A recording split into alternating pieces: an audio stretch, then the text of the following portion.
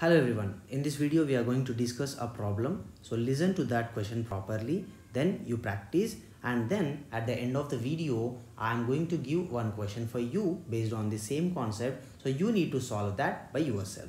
Okay, now moving to the question.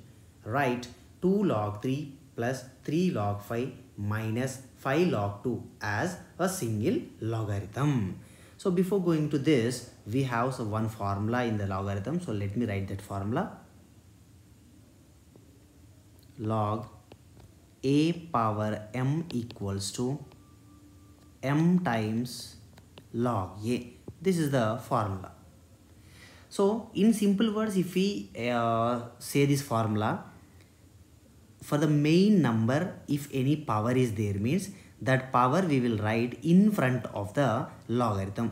The same formula in reverse, if we speak, in front of the logarithm, if any number is there, means we will write that number as the power for the main number.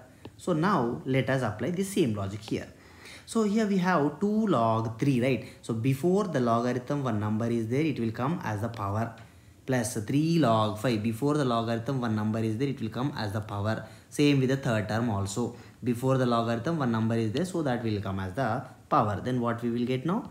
First term will become log 3 power 2 plus log 5 power 3 minus log 2 power 5.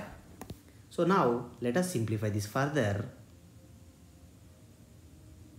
Log 3 square, 3 3s are 9, plus log 5 cube, 5 into 5 into 5, 125, minus log 2 power 5, 2 into 2 into 2 into 2 into 2, that is 32.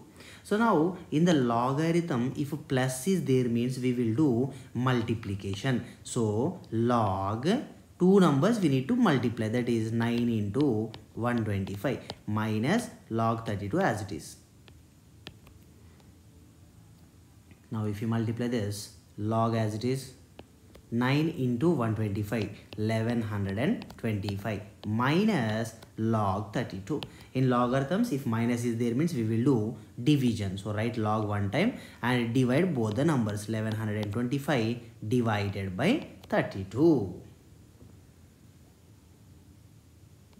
Now it's your question. The question is, write 2 log 5 plus 1 by 2 log 9 minus log 3 as single logarithm.